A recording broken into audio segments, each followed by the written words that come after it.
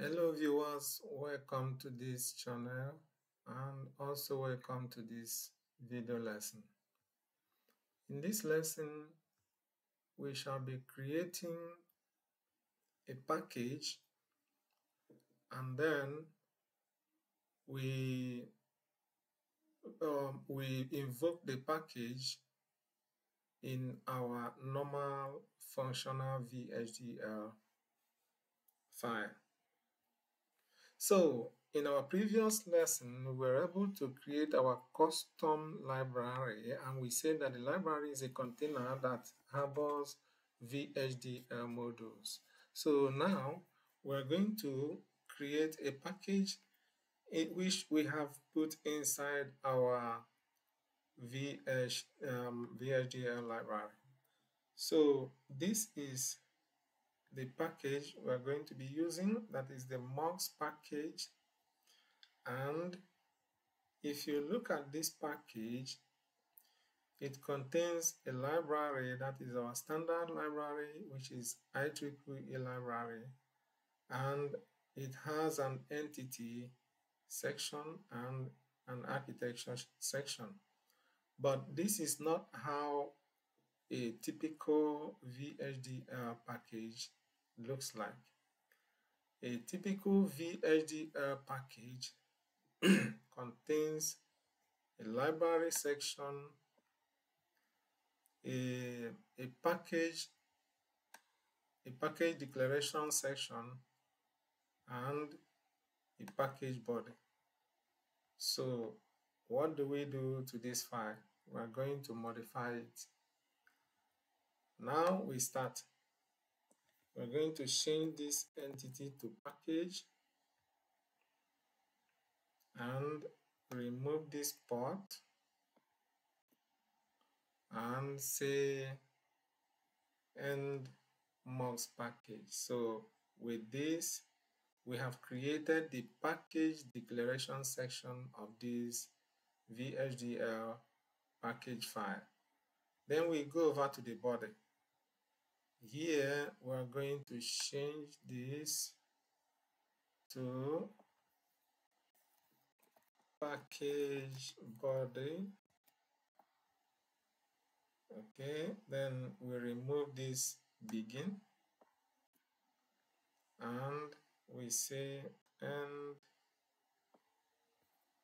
mux package.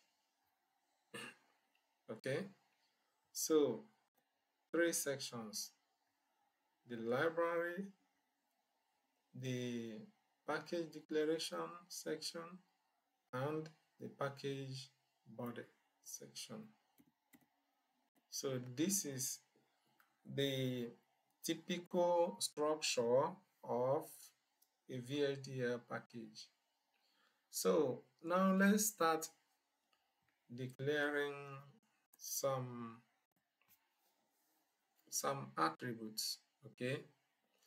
Because a package, a VHDL package, is actually a file that contains declarations and in some cases definitions and implementations which you intend to use a number of times over the scope of your project. So instead of declaring it over and over in the subsequent modules, you just declare all of them in a package and then call them up in your modules in order to reduce the labor of creating those declarations over and over. So let's try to declare some attributes. For instance, constant. Let's say constant and call it my first one. Okay. Give it a type as integer, and of course give it a value which is going to remain constant. Okay, by so doing you have created a constant, you have declared a constant. So this constant, you can use it over the scope of your project without declaring it again. Let's create another element, say a type, and let's call it my type 1. Let's make it a record. Okay. And how do you close a record? You say end record my type 1. So by so doing, you have created the structure of a record. Okay, now let's start declaring the elements of the record.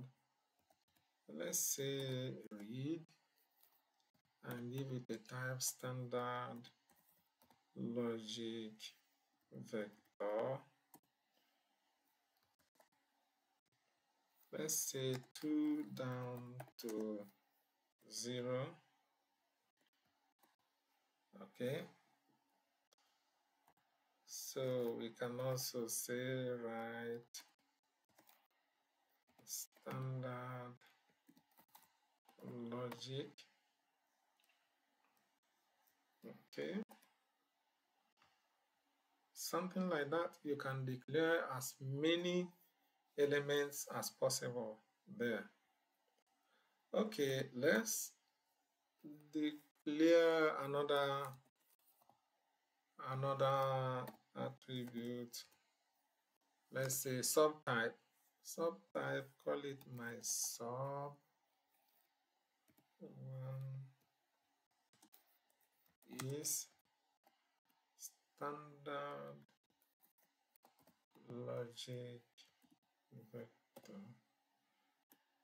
Okay, maybe 3 down to 0. So this is how to declare a subtype, and you may even wish to declare a component. Let's say my comp1 is, oh no, it's a mistake here.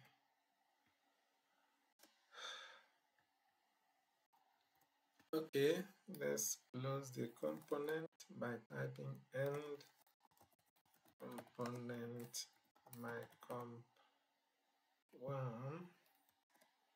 So this is how to structure a component, and then you can declare your port inside by saying port. Right. Inside your port, you can declare some ports like M. Maybe M is an input and standard of type standard logic, right? And maybe N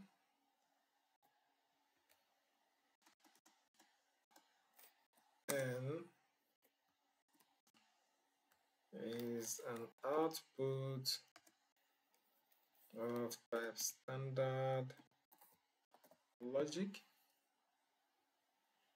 Okay, and so you can end it with a semicolon,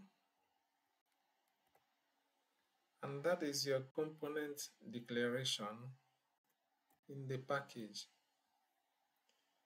You can as well decide to declare a function. Let's say function and call it my func1,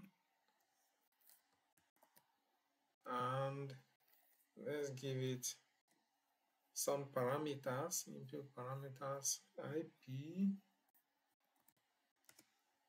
and make it standard logic vector. So it is of type standard logic vector, 3 down to 0. Let's give it another parameter, select standard logic vector.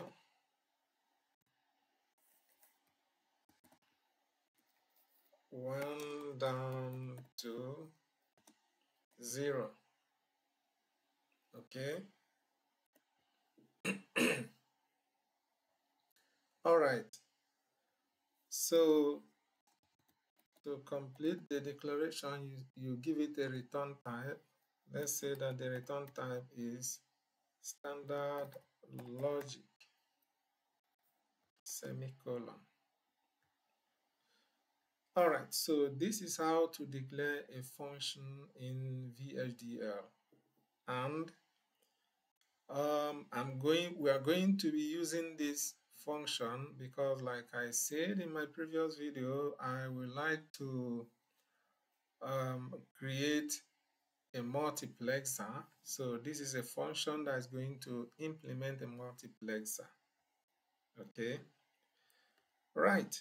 Now, just before I end the video, you can see that this function has an error message. It says error, subprogram my func does not have a body. The function has only a declaration but no body. And in VHDL, your function must have a body for the error to be cleared.